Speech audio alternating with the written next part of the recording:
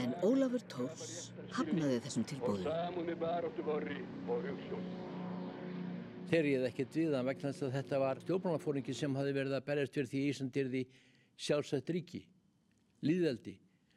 Og fyrsta verk hans myndi ekki vera það að skella landinu undir sem nýlendu undir Bandaríkin.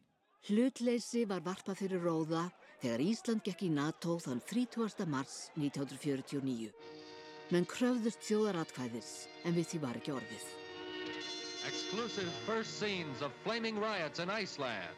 Telenews is there as police battle communist-led demonstrators in Parliament Square, Reykjavik. Inside, the chamber debates on joining the Atlantic Alliance.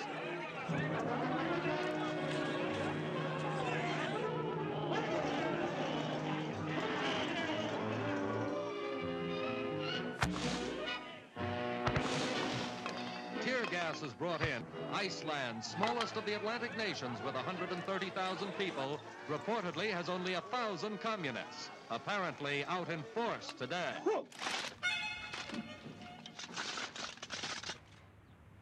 Bandaríkjamenn fengu að reisa eina herstöð við Keflavíkurflugvöll.